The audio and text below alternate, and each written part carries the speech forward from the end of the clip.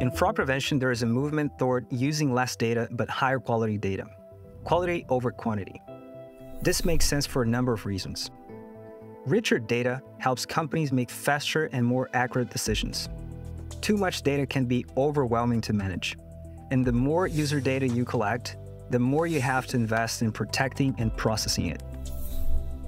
The better your data is, the stronger your fraud model can be. If your model incorporates rich sources of data like location behavior from across the customer journey, your business can detect fraud with high accuracy.